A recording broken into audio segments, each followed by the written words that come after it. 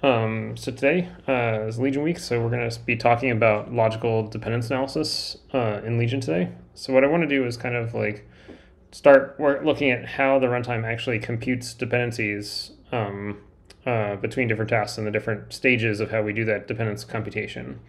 And today we're going to focus on the logical analysis, which is this stage in the pipeline, and we'll talk a little bit about what goes into this. We'll talk a little bit about what happens in the count of it. What's that? Is the audio not good? Oh, can you guys hear me okay? Yep. Okay. All right, I'll keep going.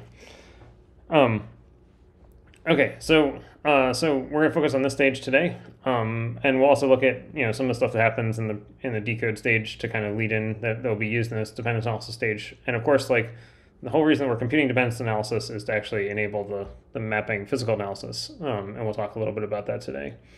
But before we dive into the code, I think it's useful to actually look at a little example of what this looks like in practice, and some of the challenges associated with this. So let's actually do a quick little example here. So this is the, for those of you who have worked through the Legion tutorial, this is tutorial number 8, which is the multiple partitions. It's probably the most interesting, like the smallest simple example that you can do that actually has like a non-trivial partitioning that, causes some interesting stuff to happen in the logical dependence analysis. And so, if I run this with Legion Spy and generate a Legion Spy log file, I can then use Legion Spy to actually generate the dependence analysis and the event graph for this run, right? And if we actually look at this, right, I can actually zoom in here. This is the data. This is dependence analysis, the logical analysis outputs. So this computation, we're going to ignore these refinement nodes here, but effectively there's an index-based task launch, this purple box here, right? That's going to initialize, our array of data for the stencil computation. We'll talk about what this close op here is actually doing and where it comes from. Then we have a stencil code that effectively reads one field and writes to another field, reading the alias partition and writing to the disjoint partition. Right, and then we've got a single check task down here that actually looks at the whole top level region and actually outputs that. And just to make all this very obvious, we can generate the region graph for this computation, and actually take a look at that. Right, and so this is the region tree for this computation. Let me zoom in just a little bit. Hopefully that's nice and big and everybody can read it, right? So there's one partition over here of 4 subregions that broke up our array. This is a disjoint and complete partition. Just broke our nice, 1024 element array into 4 chunks, right? And then over here we've got the alias partition, right? You can see disjoint equals false here, right? And effectively you've got, each of these chunks plus a little bit of boundary region that they need from their neighbors in order to actually compute the stencil, right? And so when you look at like this computation here, right, the stencil, right, is reading from partition 2, right, which is this alias partition over here, right, and then it's writing to partition 1, which is the disjoint partition over here. So the interesting thing about this is that, this is the first, like the simplest probably example that you can do because it has 2 tasks that are each going to use different partitions, right, and that's sort of like the first interesting example, or the smallest interesting example that you can do in Legion is like 2 tasks that use different partitions, and you have to really reason about the dependencies between them. And so what we want to do is look at how is this graph actually computed, and what are some of the properties that go into that. So if we jump back here to our pipeline, right? So the logical dependence analysis stage is effectively the stage responsible for computing this graph right here, right? And I guess one important thing to call out here is that you'll notice that, the blocks here are actually like representing index-based operations, right? So these, like the stencil computation here, this is actually not a single stencil task. This is actually, in this particular case, representing an index space of stencil tasks, and this is representing an index space of init field tasks, right? So it's not actually showing you all the individual point tasks. And in fact, if we actually go look at the physical event, the realm event graph that gets computed, right? I can actually open that up here, right? This is what actually runs, right, in Realm, right? This is actually the Realm event graph that actually gets produced for this computation, right? And you can see there's 4 init tasks and there's 4 stencil tasks here. And notice that there's actually like point-wise dependencies computed, from, for each of the stencil tasks based on the init task that they depend on, and then, for the check task on all of the stencils, right? And so it actually has done like a point-wise precise dependence analysis. But when you look at the logical dependence analysis, right, you don't see those, right? You just see like a single node here for an index-based operation. And so the logical dependence analysis is actually going to happen at the granularity of, of index-based operations that are being launched, and not necessarily, all the individual little point tasks. And that's actually going to be somewhat important. Okay, so let's go back here to this picture here, right? So the dependence analysis. The logical dependence analysis, right, is, effectively, is going to end up computing dependencies between these top-level operations that get kicked off, whether they're tasks or index-based tasks or copies or other kinds of things. And importantly, one property that you can always guarantee in this stage of the pipeline is the runtime will always guarantee that these logical dependence analysis stages, for each individual task happen in the order that they're issued from the parent task. Right, and so each subtask or each sub-index-based task launch that you do, will run through this stage in the order that it was launched. Right, and that's actually going to be something that you can lean on when you're actually doing this dependence analysis. Right, and it's going to compute dependencies, effectively by computing this graph right here. It's going to compute dependencies between these things to determine the order in which they can run in this mapping physical analysis stage.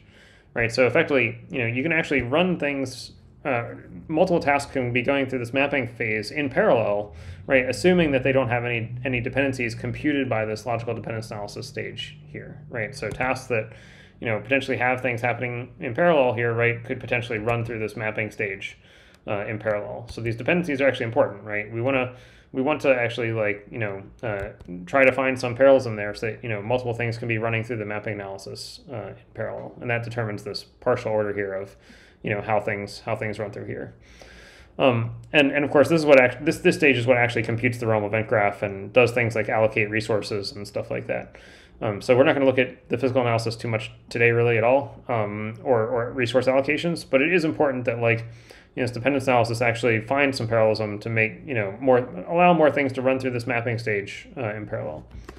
I guess one important thing I should add here is that this stage can be imprecise. I should say it's sound, but imprecise. Right. And what I mean by that is that, effectively, if you have if there's ultimately going to be a dependence between two tasks here, like if there is going to be a init task, a stencil task that depends on a init task, like there is in this case, there has to be a path of dependencies here between these in the logical dependence analysis, and that's what I mean by sound. But when I say it's imprecise, what I mean is you can actually have extra arrows in here, right, that are not necessarily perfectly representing the dependence analysis. You can have unnecessary dependencies here, and that's still okay, because the physical analysis, the mapping analysis, is actually going to be both sound and precise. So these are properties of these two stages, right? Soundness is always important, right? If we're not sound, then we could be giving back wrong answers. So that soundness is required everywhere. But it's okay for this logical dependence analysis stage to be a little bit imprecise, whereas the mapping stage will actually be perfectly precise and compute like this event graph, right, which has exactly the point-wise dependencies between the tasks that are actually there. Okay. Right, and what you're going to see, I'll mention this stage just so we have some context when we go to look at this stage, but this decode stage is effectively something that happens before the dependence analysis stage. So the runtime will actually guarantee that, for any operation that's running through the pipeline, we'll guarantee that this decode stage or pre-pipeline stage is always finished, before you start the dependence analysis stage. But importantly, the runtime can actually run the decode stage for multiple different tasks that have been issued out of order. Right, so actually, two tasks might be running through this, this decode stage out of order with respect to each other, but they'll get reordered by the time they get to this dependence analysis stage. By the time you get to dependence analysis, everything goes through this stage in the order that it happens in, or that it was issued from the parent task. So just some invariants to keep in mind as we're working through this today. Okay, let's actually go look at some code here and actually try to digest some of this stuff. There's our nice Teams picture. Okay. All right. So if you recall, we looked at this in a previous lecture, but pretty much all the stages of the pipeline come with a trigger, underscore something method, right? And in particular, the dependence analysis stage is this, trigger a dependence analysis method call that you get back on an operation class, right? And the runtime will give you that call back when it's time to actually run the dependence analysis for this particular task, right? And so, as a part of this, the execution of this stage of the pipeline, its primary goal is to compute the dependencies associated with this event graph. So effectively, it's trying to hook up, for let's say we're looking at this stencil. It needs to hook up dependencies on any previous operations that came before it, like this init task, right? It needs to be able to record dependencies on any of them for which it might ultimately have a dependence, in the physical analysis stage.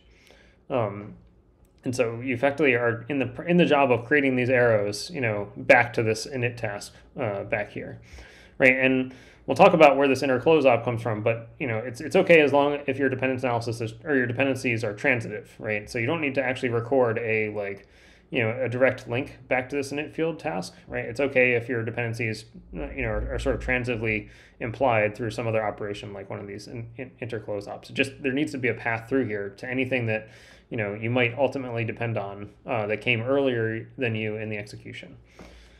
Okay, so how do you actually go about doing that?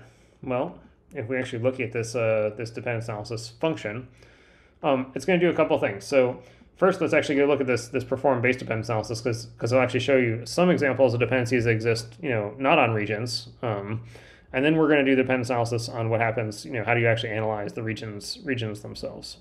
And actually, let me actually move to the index-based task version of this, because that's actually what we're actually going to be looking at here. Okay, so here's the index-based task version of trigger dependence analysis. So this is what's actually being executed by like init task and stencil task and so forth.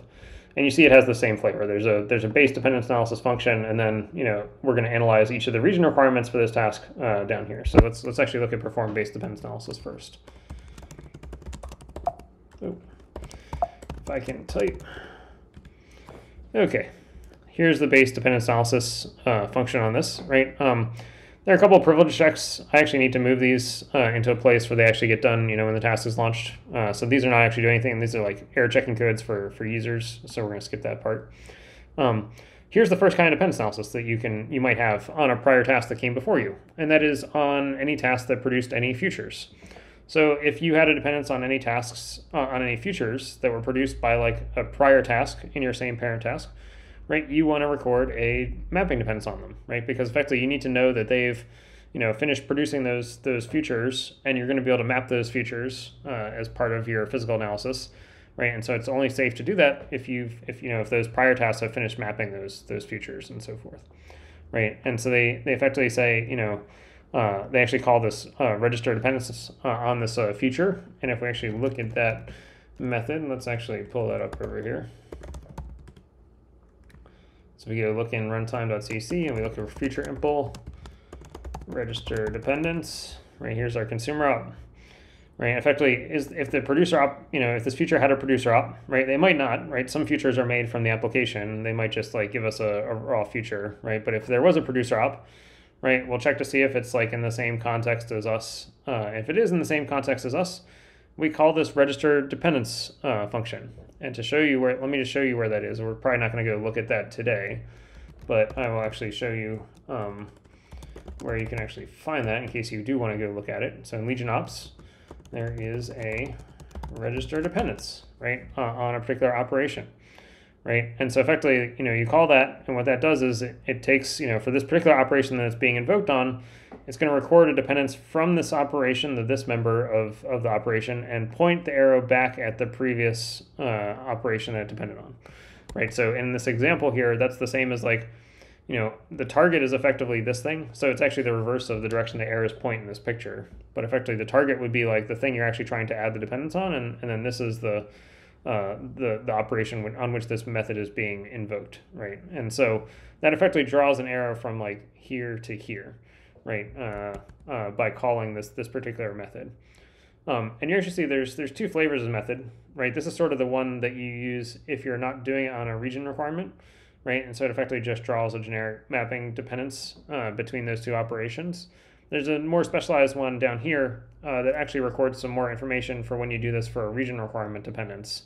And we're going to see an example of that here in just a little bit. Okay.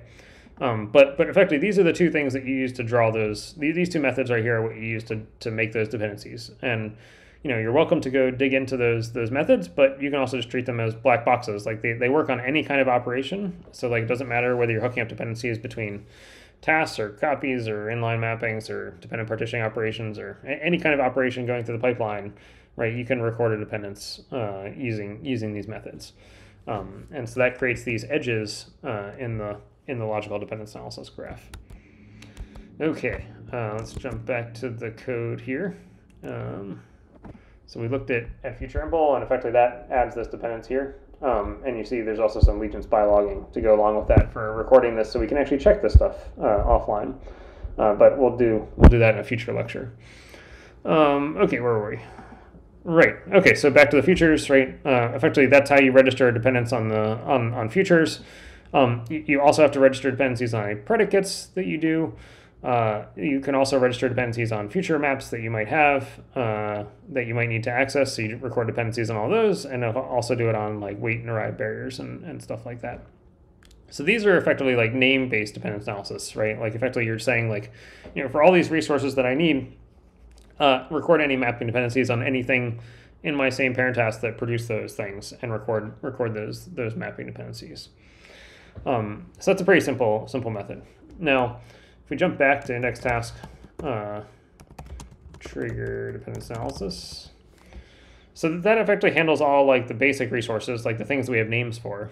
But now we also need to do the same kind of analysis on the regions that our task is asked for, right? And this is where things get a little tricky, because like you can't just do this using names anymore, right? You actually have to look for interferences on like alias regions, right? Just refreshing, right? Like in this particular case, right? Like the stencil task is, or the init task writes to this partition, but then the stencil task is going to be reading from this partition, right? So we have one task on this partition and one task using this partition. So how are we actually going to hook up dependencies between those two tasks? Okay. Well, so what we're going to do is we're going to iterate over each of the region requirements that our task is going to have. So this logical regions is just a vector of referencing our set of region requirements. In fact, you can see us digging out our region requirement here from this logical regions vector here, right? And what we're going to do is we're going to traverse this region tree to try and identify any interfering prior tasks or operations that have been recorded, on this particular region tree that we're trying to access as part of this task launch, as part of this region requirement. So let's go look at this region tree here. So let me try and give you the high-level overview of what's going to happen, and then we'll go look at the code to kind of map that into what's actually happening in practice.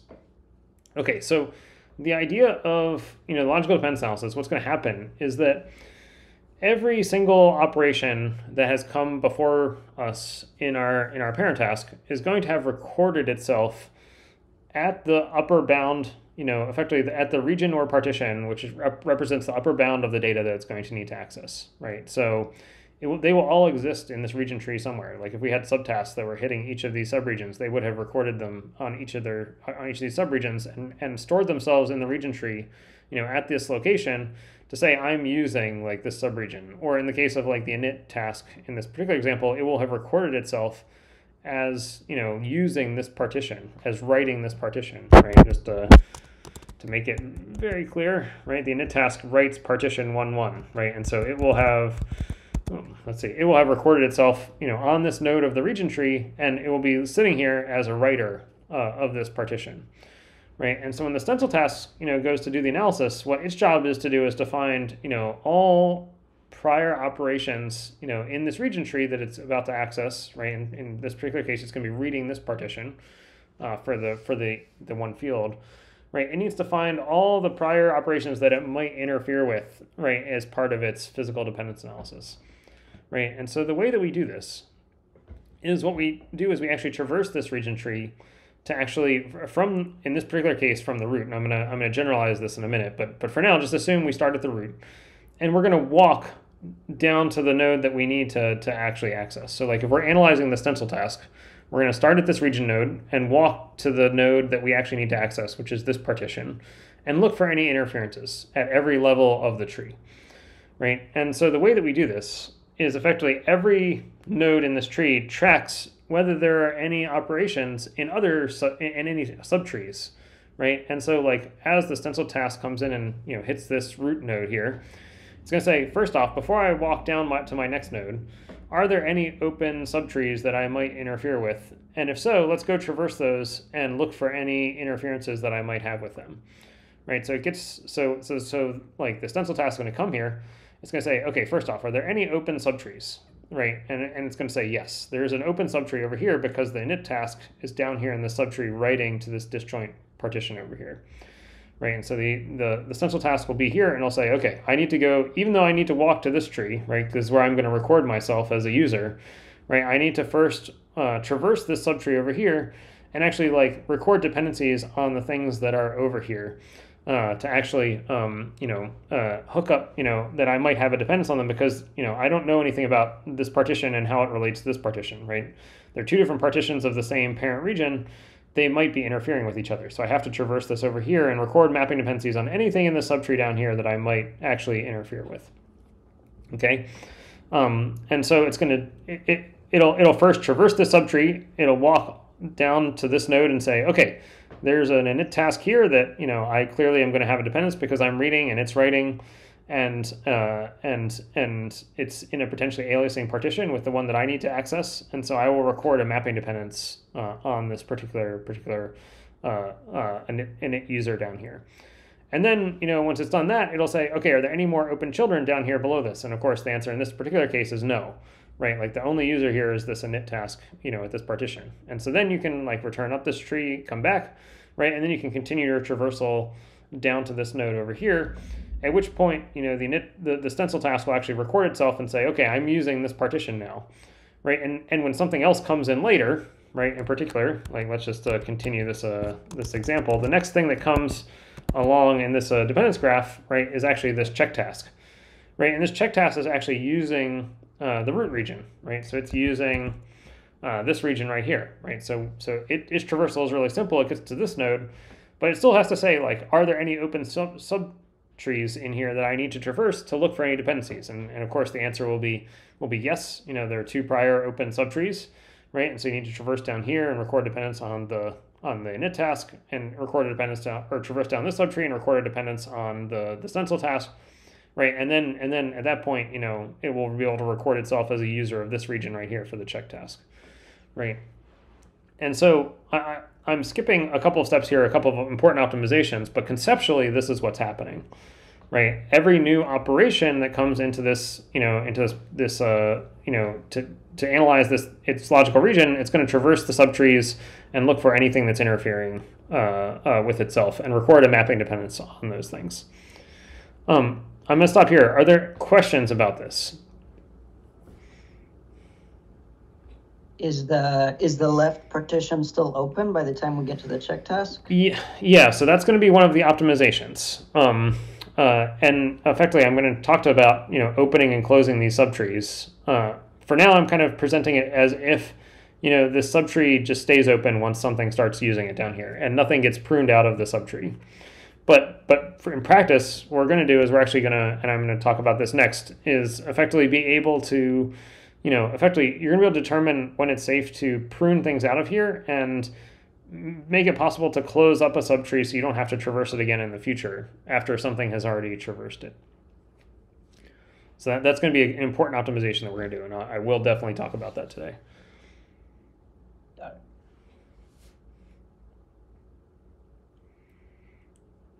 Any other questions? If not, I will start doing the optimization that Manolis. Well, actually, what I would probably do is let me describe the optimization then, because that's what the code will actually show, and then we'll go take a look at it. Look at the code and see how it actually works. Okay, so let me just dive into that. All right, so Manolis actually raised a good point, which is that effectively one of the interesting things that happened here is that when the stencil task actually recorded dependence on the init task over here, right? It actually did something interesting, which is it actually it sort of traversed this subtree here and recorded dependencies on everything in it. Now, there was only one interesting thing in this subtree, but there could have been more, right? You could have had several, reading index-based task launches over here. You could have had like point tasks that were in each of these subregions, right? Or sorry, individual tasks in each of these subregions. You don't really know what you're going to find when you go down this particular subtree and what you're going to record dependencies on.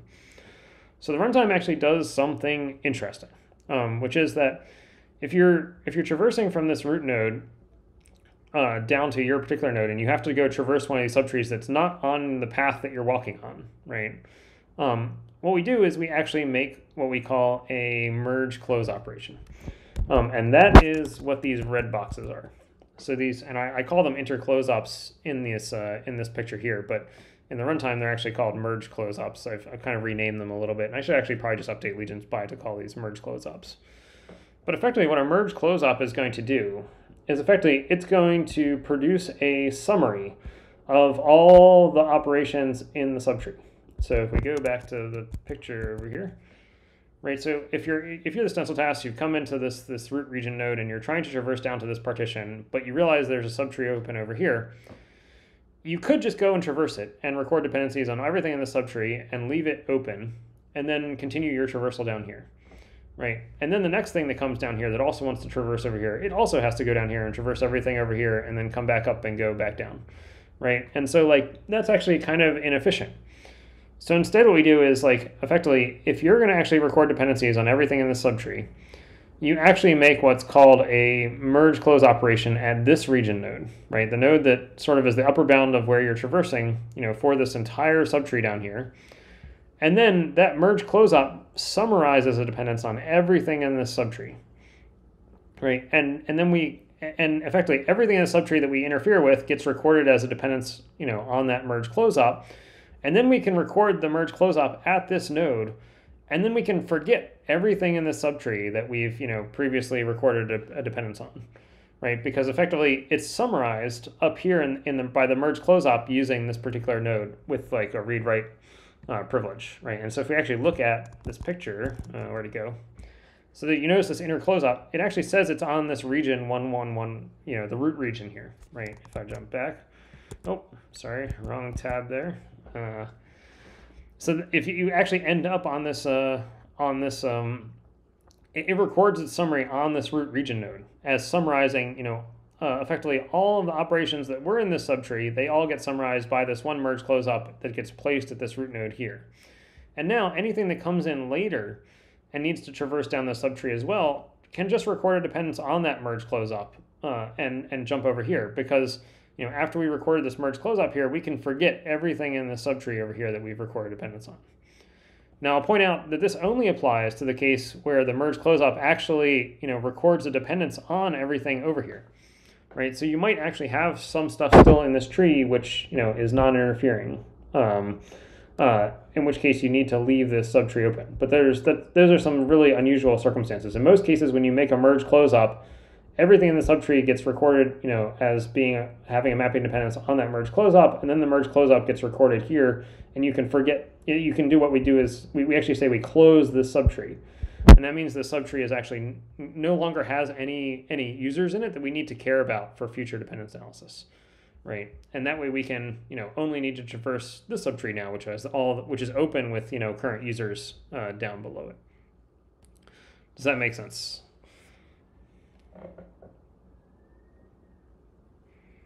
Hopefully I haven't lost anybody.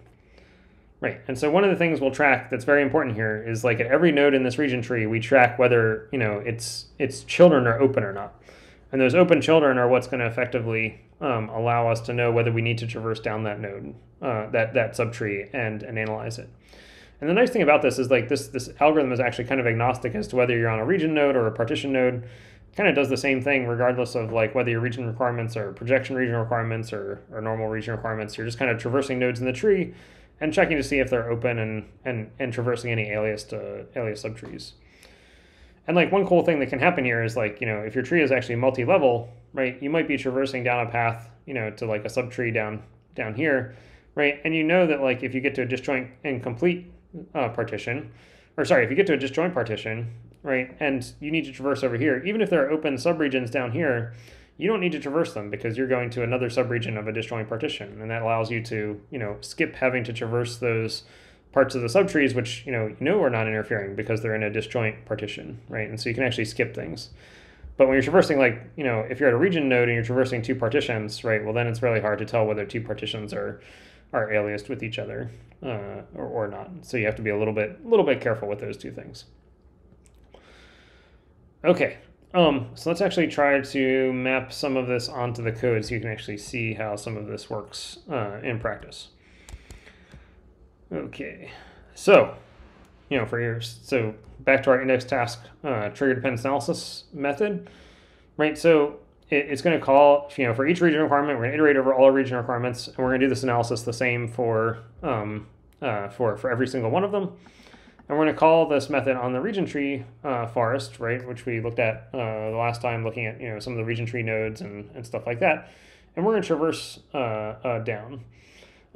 Before we actually jump into this method, I do want to take one brief digression here to talk about these privilege paths, right? So I said earlier that these privilege paths are what's going to record the path that we're going to walk through this region tree, right? So remember I told you that we kind of start at the root and walk down to the upper bound data for our region requirement, what it's asking for, whether that's a region or a partition, in a projection region requirement, right? Like that's effectively this path that we're going to walk through the region tree from the root down to wherever we're asking for privileges, right? Now, I told you to sort of ignore the fact that we're starting at this root and just sort of take that for granted earlier. It doesn't have to be that you start at the root, right? In a case where you've actually launched, you have a tree of tasks, right? It might be that your parent task actually started with privileges on some intermediate, node in this region tree, right? In which case, you walk from whichever node your parent task has privileges on down to the node in which you're asking for privileges. So it's not always the case that you start at the root, but you effectively have to start from where your parent task had privileges and you walk down to where you're asking for privileges. And so that's where these paths actually come from, these privilege paths. And just to show you where they're actually computed in this dependence now in this pre-pipeline stage. Let's see, where is the privilege path? Initialize privilege path, right? So effectively for each of our region requirements, in this trigger pre-pipeline stage, right, which is this node in the pipeline here, one of the things that we do to prepare ourselves for this logical dependence analysis is to actually compute these paths as part of this pre-pipeline stage, right? So right here we iterate over all of our region requirements and we initialize those privilege paths. And if I actually show you that method here. Oh, it might be in Legion Ops. Let's see. Let's see if it's in Legion Ops. I think it might be over. Because I think it's a common method that's used by pretty much every kind of operation. Initialize privilege path. Yep. And so given a region requirement, this will effectively compute this path from you can see where our parent index space lives to our parent region index space is to where the region is that we're actually asking for. Or in the case of a partition, you're iterating from you're creating the path from where your parent has privileges down to the partition you're asking for privileges, right? And so effectively you can go look at this code. It's actually pretty simple, but it will just build this path through the region tree from wherever your parent task had privileges to where you're asking for privileges, and it's going to define the nodes that we'll traverse over as part of our logical dependence analysis. Okay, so coming back over here. Where did it go? I thought we were in Legion tasks. Yep. Trigger dependence analysis. Right. Okay. So now we're actually ready to actually go look at this perform dependence analysis method, right? Because you can actually see we're passing in, the index of our region requirement, We'll skip this projection info. It's used for some other stuff, some privilege analysis, or the privilege path that we need to traverse for this region requirement, as well as this logical analysis structure. And you can see this logical analysis structure is actually recording, being used here across all of the region requirements. And just to give you a brief feeling for what that's going to do, that's actually going to record all of these merge close ops that we need to do, as well as these refinement ops, which I'm not going to dive into today. But this logical analysis is going to track all of the close ops and all of the refinement ops that we have to do as part of analyzing, say, our stencil task. Right, and then once we're done analyzing, all of our region requirements, it'll figure out how to issue the fewest number of close ops and refinement ops to make things happen efficiently. But effectively, like as we do our traversals, it'll record the need for these things in that logical analysis, and then at the very end of this this method in the logical analysis destructor, as we're about to exit the dependence analysis, that's when we'll actually issue these close ups and refinement ups and stuff like that. We probably won't dig into that today, but just so you know what the logical analysis structure is doing, it's recording the need for these internal merge close ups and refinement ups that the runtime generates. Okay, so let's actually go look at perform dependence analysis here. Okay, so here's perform dependence analysis in the region tree.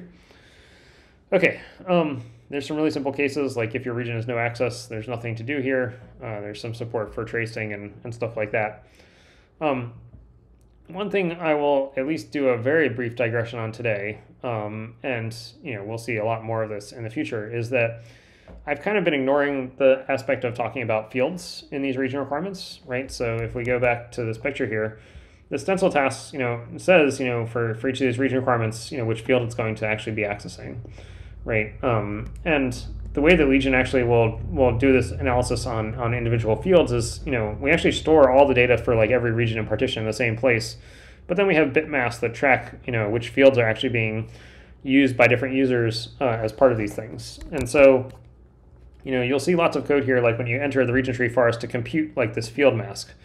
And so when you see these field masks that are getting made here like this, right, using the privilege fields on our region requirements, this is just converting like our list of fields that our region requirement is using into a bit mask that we'll be able to use to efficiently test, were prior users using the same fields as us as we do this traversal. And so you'll see lots of field masks show up, and just know that they're like bit masks to represent the fields that we're actually accessing. I'm going to skip some of this stuff because this stuff in particular has to do with control replication, which we don't want to dig into today, but we'll come back to that in some future lecture. Here's the user that we're actually going, this logical user is actually the data structure that we're going to use to record ourselves in the region tree to actually represent ourselves at a particular node in this region tree, and we'll see that get recorded here. We're going to ignore some of the logging and stuff and some of these arguments here, which are mostly, support for helping with actually doing refinements and stuff like that. So we're mostly going to ignore those things. But the important method that we do here is we actually this is where we actually start our traversal of, this region tree. And so you see this parent node here. This parent node actually came from right here. We get the node from our region tree, of the parent region that our parent task had privileges on. Right, and this is where we're going to start the traversal of our region tree, and actually walk down to each of the subnode that we're actually going to traverse to. So this parent node, our register logical user, this is where we're going to do our traversal. So this register logical user method is what's going to traverse our tree, find any dependencies, and then register ourselves, as a user on a particular node in the region tree. So let's actually go take a look at that method here. Okay. So, what's happening here? There's a few things happening. The first thing that we're doing as part of this method, we're actually getting a reference to, effectively the state of this node of this region tree. Now, one thing that's, kind of tricky here is that if I go back to this picture here of the region tree, right, it's possible that we might actually have like multiple tasks using different parts of this region tree at the same time. Say that we had like two subtasks that both had read-only privileges on this like root region, right? And they were each like doing stuff in each of these subtrees, right? Like we might actually have multiple tasks traversing this region tree at the same time. And so, we actually have to have a context to actually figure out, which parent task we're referring to. And so this get logical context or get logical state here is actually like getting a context ID for, the particular logical parent task that we're doing this logical analysis in. And then we can get the corresponding logical state object that stores, all the users and stuff like that. So let me actually show you where this actually lives on the region tree. Actually, I'll show you what this logical state data structure actually stores, because that's actually what's important. Where did my Legion analysis? There it is. Oh, it might be a class. There it is. Okay. So this logical state data structure is effectively storing all the state associated with performing the logical analysis on this node of the region tree.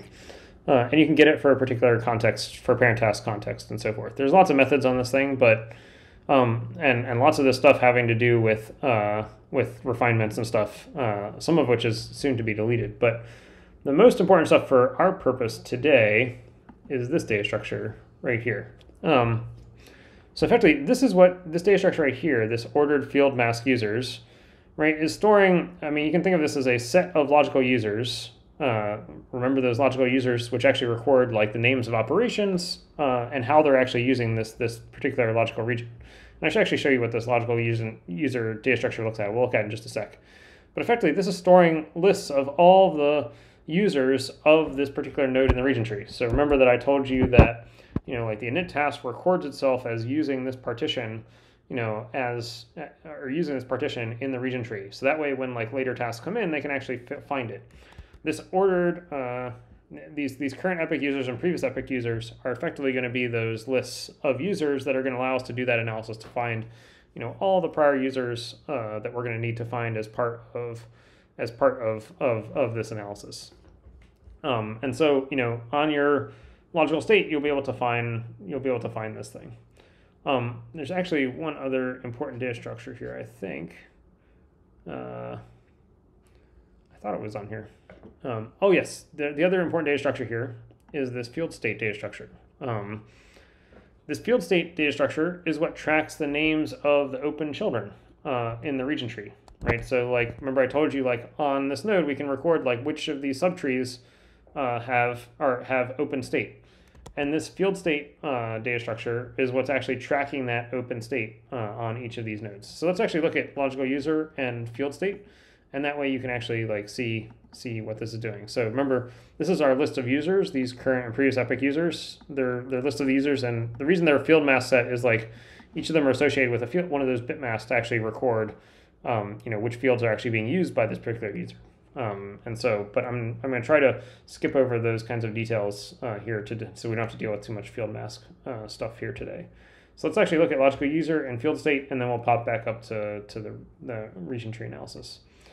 Okay, so if I actually look at logical user classes, it's got a couple of methods, but it's actually pretty simple. So it's storing this region usage, which is effectively just a summary of your privileges and your coherence mode and any reduction operators that you're using. It's got a pointer to the operation of that user. It's got a reference to the the index, like which sub operation launched in the parent task. This was done, which region requirement this is. The generation for this operation and so forth. And it's got some other fields down here. This is more of a control application thing, and this is support for a special, kind of a very sort of degenerative kind of case that we have to handle. But these are the important things up here. And so this is like how we actually record a user on this node in the region tree. And then let's actually look at field state. So if I look at field state, so field state again, there's one of these ordered field mask things. It's tracking the list of sub-region tree nodes, right, that are open for various different fields. It also tracks an open state.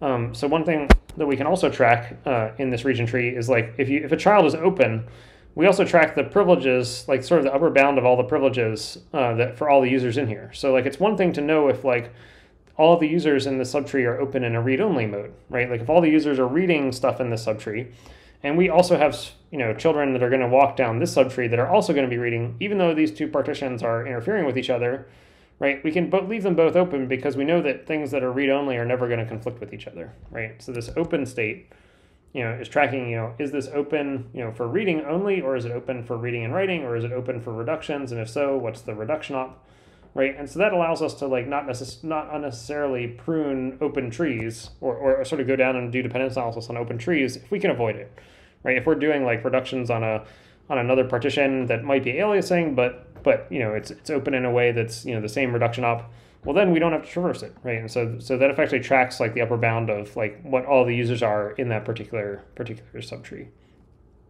And then this open children is actually naming the various different region tree nodes that are open in this particular subtree. So like in our example here, when the stencil task is traversing here, there's exactly one open child. It's this partition node down here.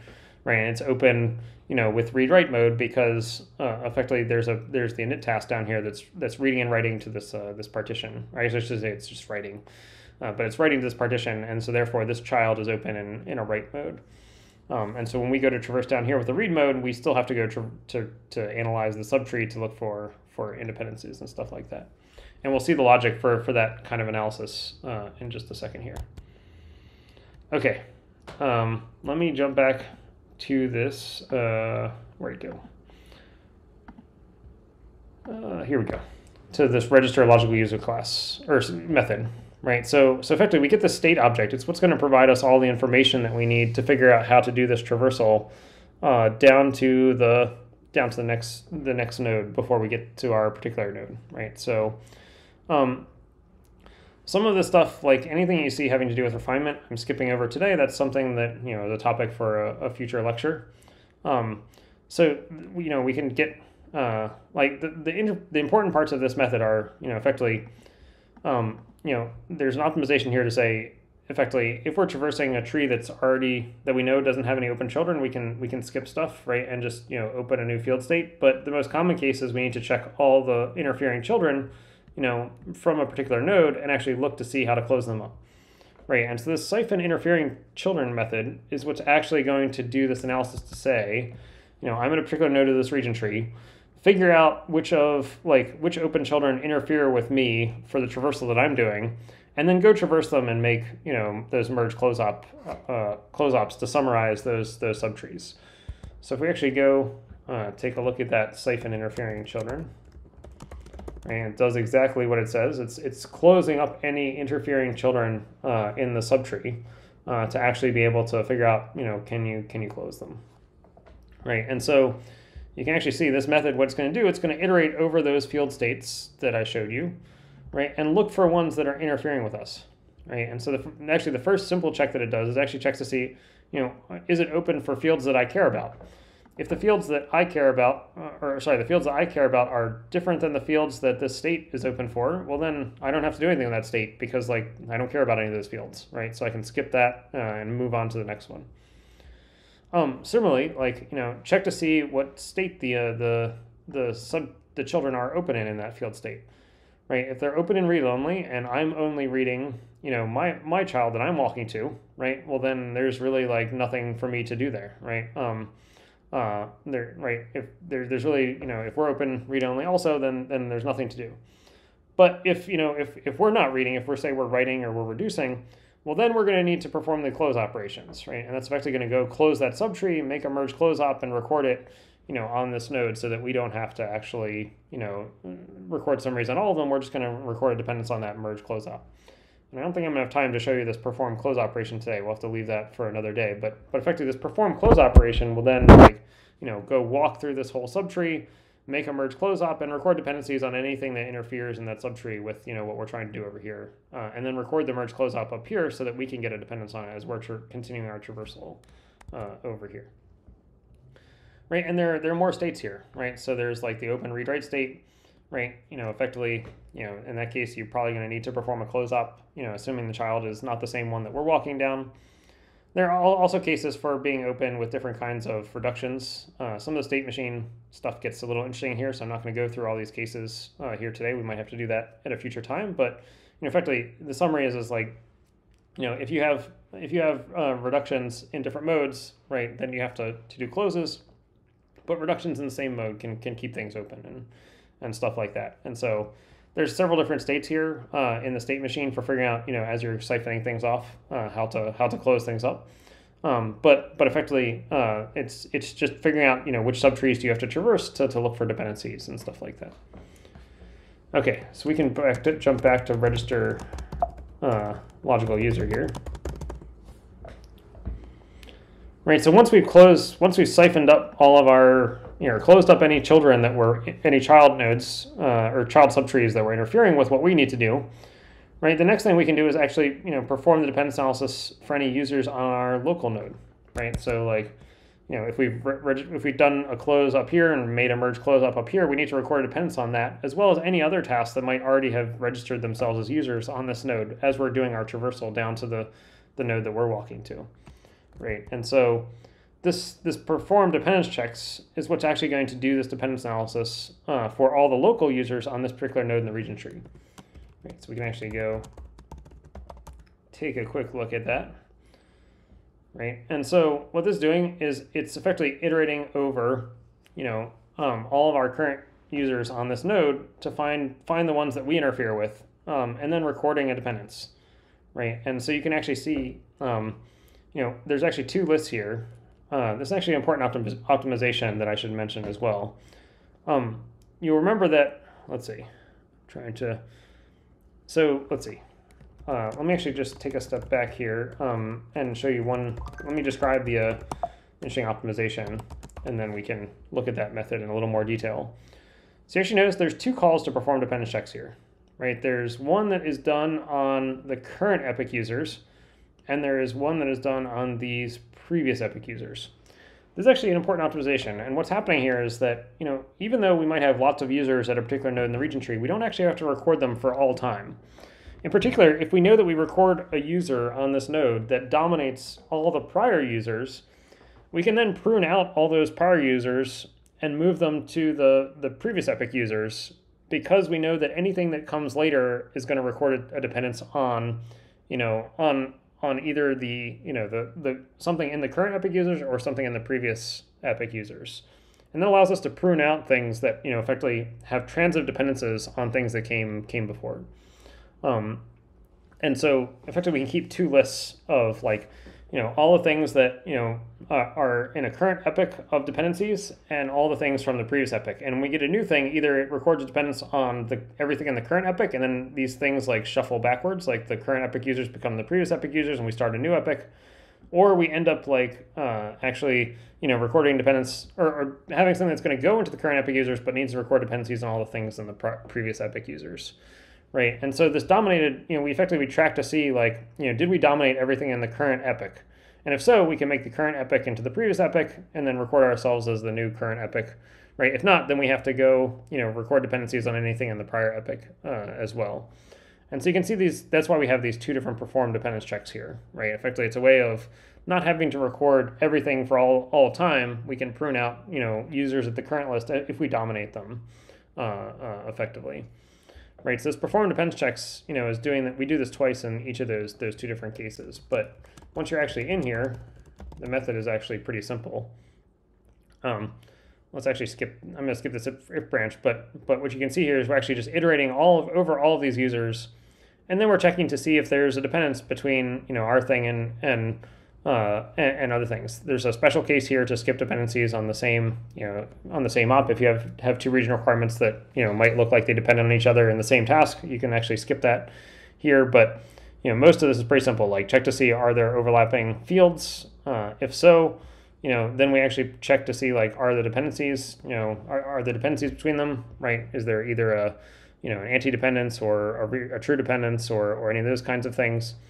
And if so, I'm going to skip some of this because it has to do with control replication, but eventually we get down here to this register region dependence. And I told you before, there's this register region dependence method, which effectively, is a way to record dependencies between two operations. And we saw that in the ops class. And that, tells you, there's a region requirement between, these two, this region requirement on this operation, and this region requirement on this operation. Right, and this is the kind of dependence that was recorded. I'll skip the validating stuff because that's for resilience. And then these are the fields that overlapped with it. Right, and that creates one of those mapping dependencies, that we see in this picture here, right, between these things. And in this case, dependencies are actually being recorded between the stencil and the merge close op because it summarized the dependencies in the subtree, from the init field. Okay, I'm running out of time. I'm going to skip most of this method because the rest of this method, I will say, you'll notice there is this tracking whether we dominated all the prior users and stuff. So do pay attention to that because it's important to know when you dominate that, because that allows us to do the current and previous epic optimization to, minimize the number of users that we actually need to analyze on any given node in the region tree. Okay, so to summarize register logical user here, I think there's one last part that I want to get to. So after we've analyzed all of our users on the local node, there's sort of two different steps of what to do. in the case, so the next thing we check is like, have we arrived at the node that we were traversing to? Like, are we at the, do we make it to this, like to the node that we were traversing to as part of our traversal? And if we have arrived, well, that's great. We can actually record ourselves in the list of users, and then we're done. Modulo like some of this refinement stuff, which again I'll comment on a future lecture. But in the case where we haven't arrived, we now need to traverse down to the next node in the region tree. Again, more refinement stuff here that we're going to be able to not discuss today. I'm going to skip through all the dead code that is about to be deleted. Let's see, where is the important recursive function call here? Did I skip it? It's in here somewhere. There it is. Right, and so we will skip some of the refinement stuff in here. I'm still in the process of cleaning some of this stuff up. This is what's actually getting fixed in the shard refinement branch. Effectively, if we haven't arrived, the next thing we do is we call register logical user on the next node down in the region tree, right? So that'd be the same as doing our analysis here and then traversing down to the next node before we get to the one that we've actually arrived at. And so this method is recursive. It traverses all the way down through this path, right? That we need to traverse, the path that we computed as part of our pre-pipeline stage, right? For this region requirement, and we do this for all the way down the region tree until we get to the one that we arrive at, and then we record ourselves there. At that point, we've actually finished our logical dependence analysis for that region requirement, and then we go and do it for the next one. And once we've done it for all the region requirements, well, then we've done the dependence analysis for a particular operation. So with that, that was a lot of information, but that's effectively the summary of how the logical dependence analysis actually works at a high level. At some point, I will come back and we will talk about all the refinement stuff that I skipped, which is another important part that the logical dependence analysis handles, but it's completely orthogonal to the stuff that we're doing as part of the dependence analysis. So we're trying to do all this with one traversal through the region tree, and that's why the code is overlaid with each other. But effectively, it's a completely separate part of the computation that we're doing as part of the traversal. So you can mostly ignore that, for the purposes of thinking about dependence analysis. So with that, I'm happy to take any questions that folks have.